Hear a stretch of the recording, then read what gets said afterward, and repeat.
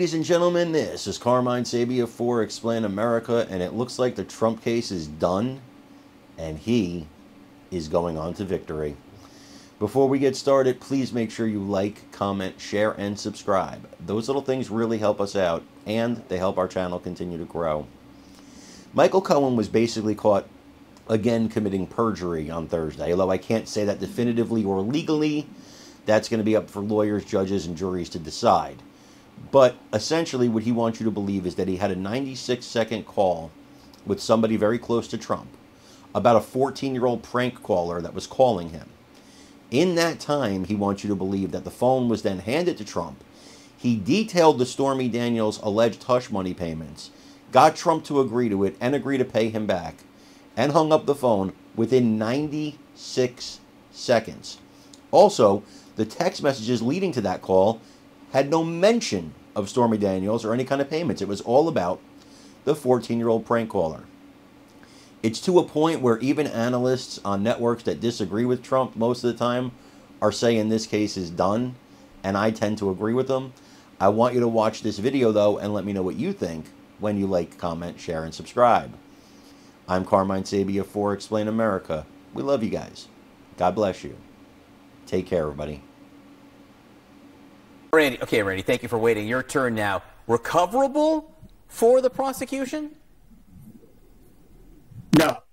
Can I stop there, or do you want me to keep going? You can elaborate. You've earned the right to elaborate. Michael Cohen, thank you. Michael Cohen had one job to do, and that was to put Donald Trump in the room and to have Donald Trump part of the conversation concerning the making of false entries in the books and records of the Trump Organization in order to influence the election. False entries are the misdemeanor, elevated to a felony because it's in furtherance of another crime, which is election interference, election fraud. He had one job to do, and he couldn't do it on something so simple. Tell us about a conversation, and the worst part of it is on direct.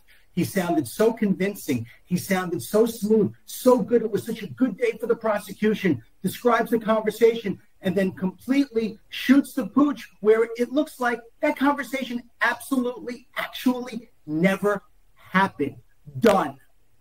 I will say this, as someone who spends a lot of time with these transcripts as part of my side hustle here, that conversation right there was actually only one of several conversations that Michael Cohen testified to. It was the shortest one, and it was the least perhaps important in telling the story about how, according to Michael Cohen, Donald Trump approved of the payments of Stormy Daniels, knew about how they were organized and whatnot. That call was on October 24th. On October 26th, Michael Cohen testified in great detail about a longer conversation he had with Trump where he talked about actually setting up the bank account.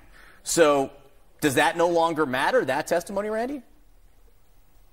Falsus in unum. I think that's the fancy Latin phrase, which for the rest of us means if you lied about one thing, I don't have to believe another thing that you say, and that is exactly what the judge will instruct the jury. If you find anything that a witness said to be untrue, to be incredible, to be a lie, feel free to disregard the entirety of that witness's testimony.